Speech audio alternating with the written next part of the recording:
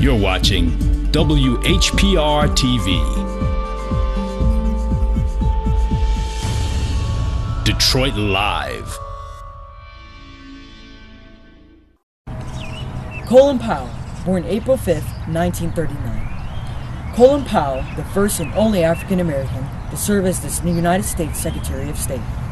He was a professional soldier for 35 years and served as a chairman of the Joint Chiefs of Staff, the highest military position in the Department of Defense. He oversaw 28 crises, including Operation Desert Storm in the 1991 Persian Gulf War.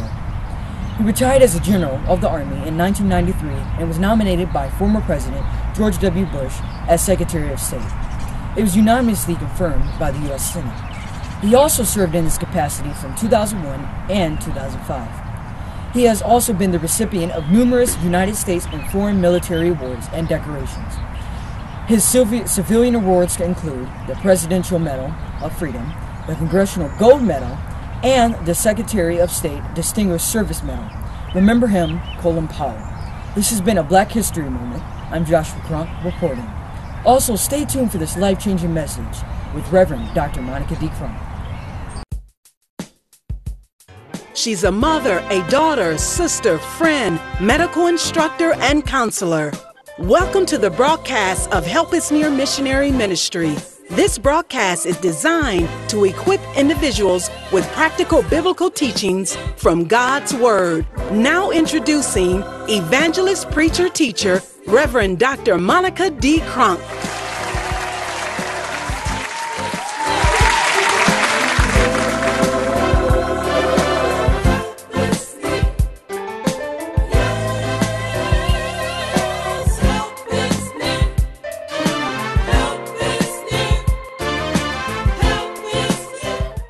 Blessed is the man that walketh not in the counsel of the ungodly, nor standeth in the way of sinners, nor sitteth in the seat of the scornful, but his delight is in the law of the Lord, and in his law doth he meditate day and night. Wow.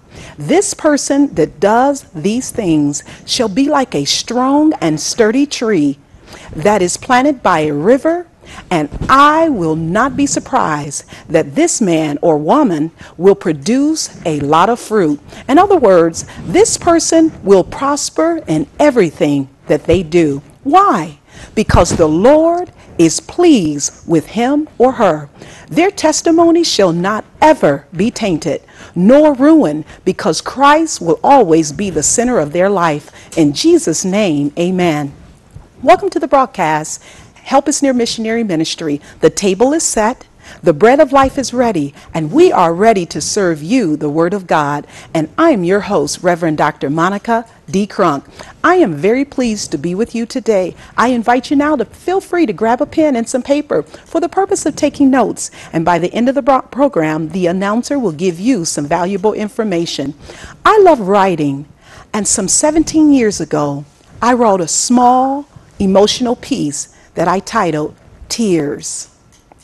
Listen, tears, an expression of joy and sorrow, emotions that Jesus personally experienced when dying on the cross for me and for you. Tears is a language only God can understand. Tears of joy, the birth of a baby, a wedding, salvation through Christ, and tears of pain and sorrow. For we do know that every day someone experiences this.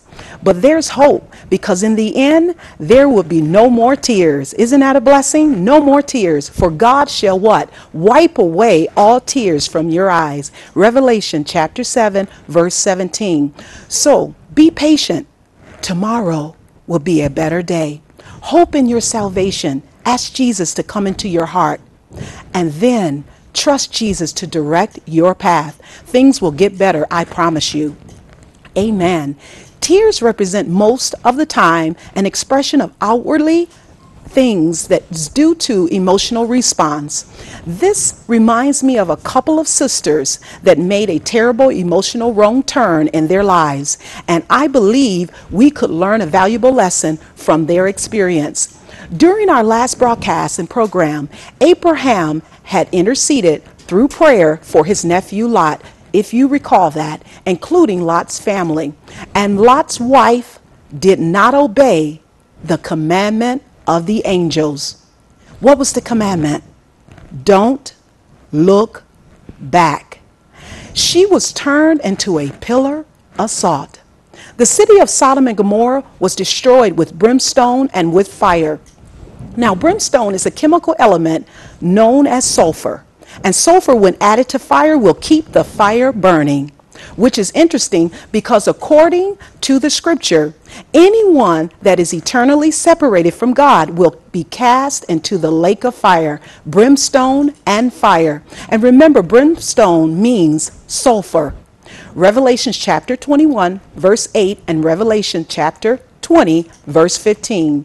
Lot's wife, on the day that God destroyed Sodom and Gomorrah with brimstone and fire, she turned back to look at the burning city, which was something that was forbidden.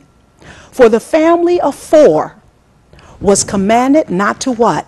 Look back once God had delivered them from wickedness and from sin.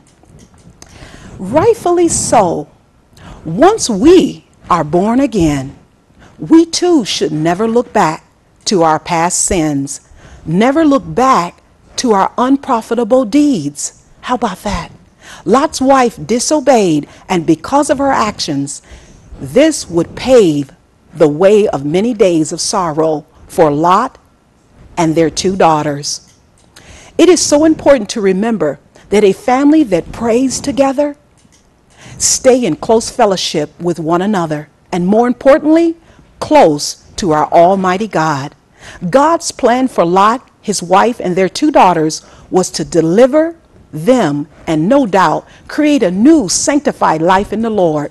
That is God's desire for you and for me as well, for us to live a sanctified, a separated life, a life free of turmoil and problems. Now, don't get me wrong. I don't say that we won't have obstacles and problems, but the Lord did promise us that in Him is perfect peace, and we can have that during our trials and our troubles. I once heard a woman say this about obstacles. She said that she makes her obstacles her stepping stone. And I went further to say, and all my problems that I have sometime, they're my workout room to build my faith. How about that? Let me give you another example. A little under 20 years ago, destruction and peril was upon me. And on March 20th, 1998, the Lord called me out. I like that. March 20th, 1998, that's next month. I'll be 19 years in the Lord. And He told me also not to look back. I am happy to say that through my salvation, my mother, my brother, and 4 sons are born again through me and my testimony. This, I must say, is a great increase. Not to mention the countless of souls the Lord has drawn to Himself through me. Help is near Missionary Ministry.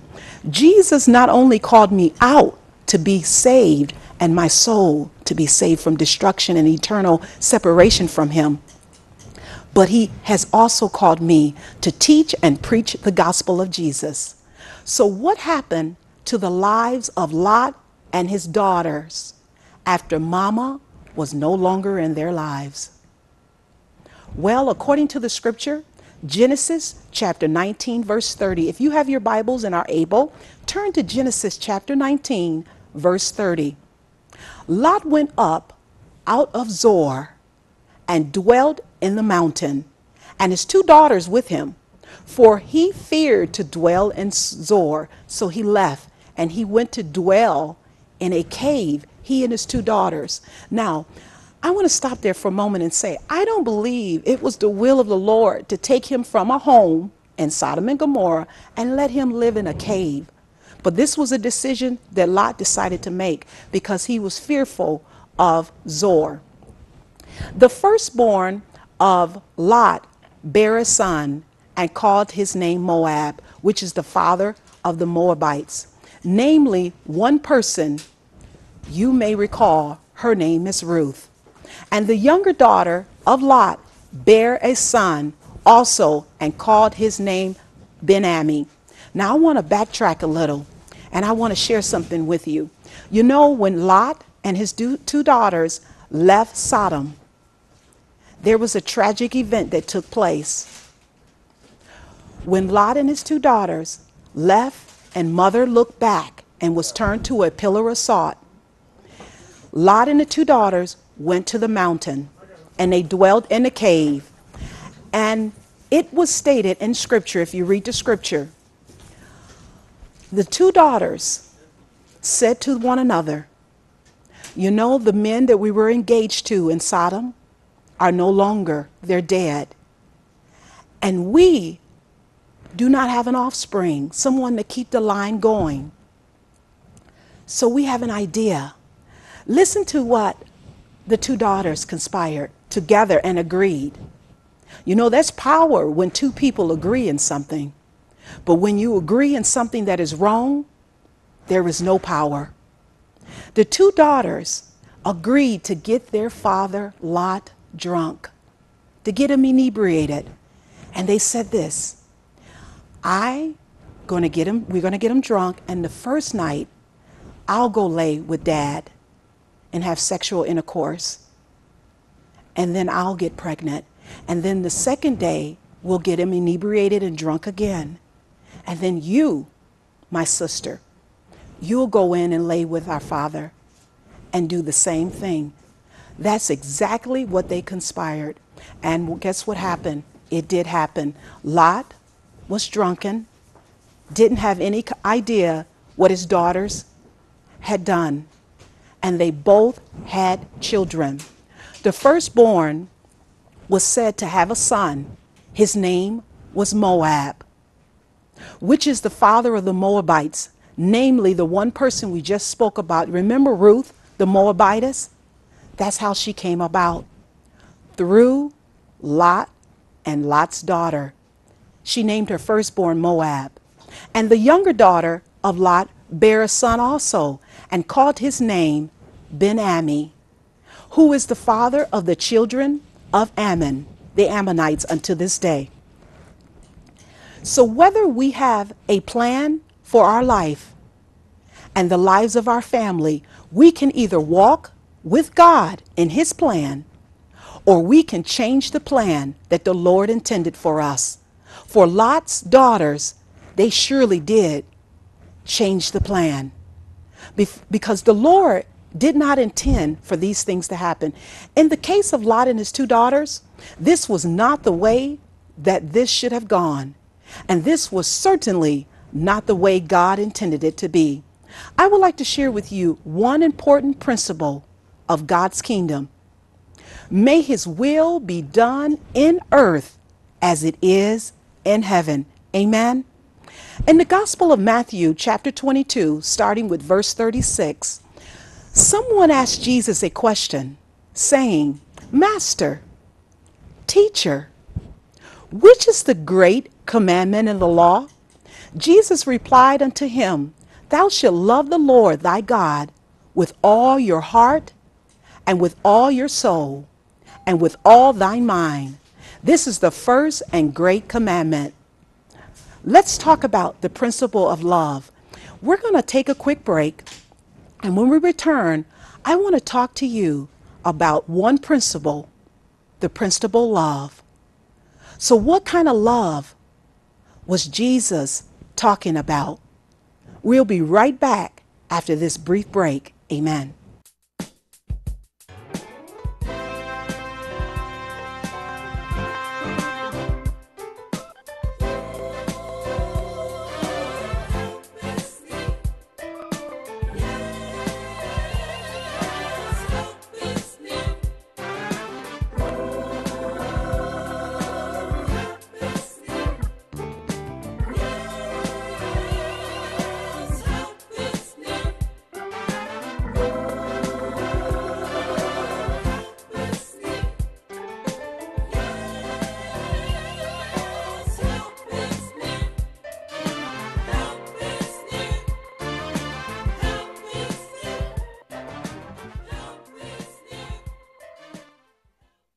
Welcome back to Help Us Near Missionary Ministry. I'm your host, Reverend Dr. Monica D. Crunk. Let's talk about the principle of love. So what kind of love? There are different forms and styles of expressing love. I will give you just four. You remember the love eros, storge or storgai, phileo, and agape. Eros love, that's the love that's romantic love, a love felt particularly with the body, trembling excitement, elation, joy, intimacy. Eros is the love of the body. Storge, that type of love, family loyalty. This is the love of community and family, often dutiful, sometimes unfeeling, but very strong nonetheless. It is a natural carnal love, but powerful enough to be a real hindrance to spiritual growth, especially when family and culture are holding you down. It is a love that may pull you towards lesser path. Phileo love is the love of the soul. It is an easy love and affection. It is bent towards our natural taste and preferences. It embodies culture and beliefs. It's about the friendship you feel towards people like you, that like you, with the same interests, social graces, and style. Now, what about the last one? Agape love, unconditional love with stick ability. This love is more of a parental, mature, sacrificial kind of love. I heard once put in a beautiful way, to take pleasure in the thing, prize it above all things, be unwilling to abandon it or do without it. This type of love sacrifices any and everything for this love.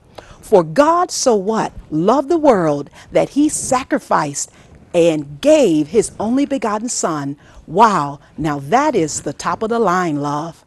Jesus replied unto him, that thou shalt love the Lord thy God with what? All thine heart, and with all thine soul, and with all thine mind. This is the first and great commandment. Did you know that Jesus says that, you know what? You don't even really have to worry about any other commandments, the other commandments. This is the great commandment. If you would just do this commandment, you can hang all the rest of the law on this, because the second is to love thy neighbor as you love yourself. In other words, do to others the way you want to be treated. Now, I like that. That is something that I practice on a daily basis. And if I practice it long enough, it becomes permanent in my life. To love with all your heart, loving Jesus emotionally, makes me think about Psalm 51:10. Create in me a clean heart, O God, and renew a right spirit within me. To love with all my soul is a loving Jesus with your life. Plan your life with Jesus in the center. How about that? Now that's a blessing. This makes me think of Proverbs 3:5-6. Trust in the Lord with all thine heart, and lean not on to thy own understanding. In all thy ways acknowledge him, and he shall direct thy path. To love with all my mind. What do you think about with that? Loving Jesus with your thoughts makes me think about Philippians chapter 4, verse 8. Finally, brethren, whatsoever things are true, whatsoever things are honest, whatsoever things are just, whatsoever things are pure, whatsoever things are lovely, whatsoever things are good report, if there be any virtue, which means goodness, and if there be any praise, think on these things. I like that. Now that's something that we ought to practice on a daily basis, because I always say this, that flesh, that's another person. And a lot of times I have to tell my flesh to sit down.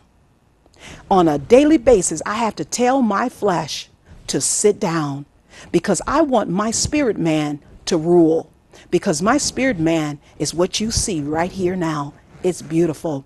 But my flesh, there is no good thing in it. It will tear up the forest. Believe me. Amen. Work in progress.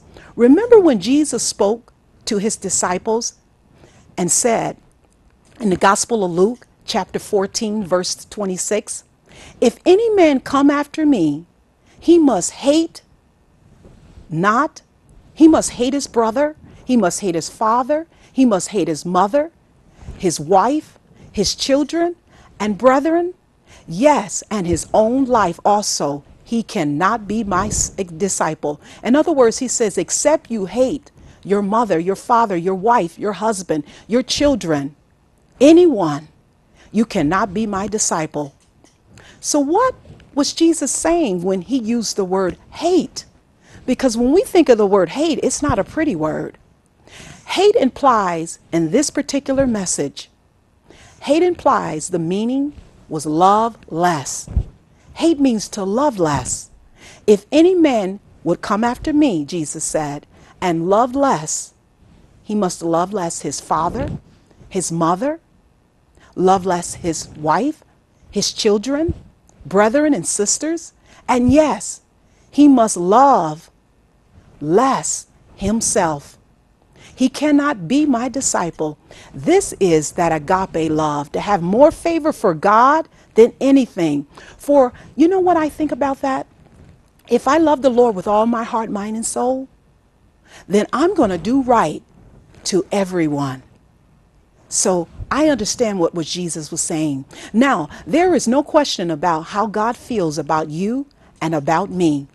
However, do you think the Lord desires for you and for me to share with him how we feel about him? Yes, I believe he does. Which one of the loves describes you and your relationship with the Almighty God? Be truthful. I believe Jesus wants us to express how we feel about him. You want to know how I know this? Because he asked Peter, do you remember? Do you love me, Peter, son of Jonas? John chapter 21, verse 15 through 17. And Jesus had dinner with Peter. Jesus said to Simon Peter, he said, Simon Peter, do you love me more than fishing? Do you love me more than anything and anyone? Peter said to Jesus, yes, Lord, you know I love you. Jesus said to him, feed my lambs. Now, Jesus continued to ask Peter 3 times. He asked him, do you love me? And Peter kind of got a little flustered about that. He said, Lord, you know I love you. He said, well, if you love me with that agape love, feed my sheep, feed my sheep. In other words, go tell everyone about me, Jesus. If you are born again, what kind of love do you have for the master of your life? The harvest is truly plenteous, have you heard? But the laborers are few. We must pray to the Lord of the harvest for the laborers for his field. We need laborers for the Lord's field. And more importantly, we must become one of God's main laborers in his field. And you feeding God's people and feeding the unsaved is just the work that the Lord wants us to do. Now, this is love. If you are born again, you know that you have a great chance of winning the people around you if you show what toward them? Show love, show kindness, show grace. Allow people to know that they can trust you. Amen. I like that. You will win souls every day. Yes, I am a soul winner. And this has been my aim and goal since I met Jesus March 20th, 1998, 19 years ago. And if you are not born again, today is your day. Invite Jesus to come into your life. Invite him to live in you. Amen. The Lord has blessed Help Us Near Missionary Ministry to bring forth his word on radio also. So be sure to tune in and listen to the broadcast Monday through Friday at 4:30 on WMKM Gospel 1440. And you know, I just want to say this. If there is someone watching and said, you know, what must I do to be saved? Ask Jesus to come and live with you in your heart. Invite him in. You remember when Jesus was born in the inn through Mary and Joseph? Remember, it was reported there was no room in the inn. Well, is there room in Jesus for you, for him to be born in you? Ask him to come into your heart, and he definitely will. Amen. WMKM Gospel 1440 is where you can listen every day, Monday through Friday. As always, I am delighted to serve you the Word of God. Help Us Near Missionary Ministry ask for you to please prayerfully consider sending a financial blessing today. Did you know when you bless the ministry with your financial gift of any size, you are blessing God, and we say thank you. Help Us Near will keep the spiritual light burning because I want to win souls for Christ through Jesus. Don't you? Your love offering and financial blessing will keep the light shining by the teaching of God's word right here on this broadcast. And I know for sure the Lord will bless you for it. For the Lord loveth a cheerful giver. If you would like prayer, don't be shy. Call me. Or what about sharing your testimony with us?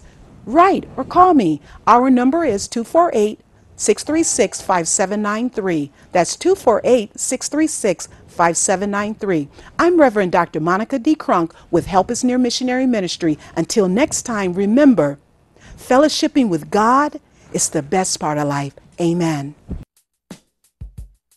This has been a Help Us Near Missionary Ministry broadcast with Reverend Dr. Monica D. Crunk.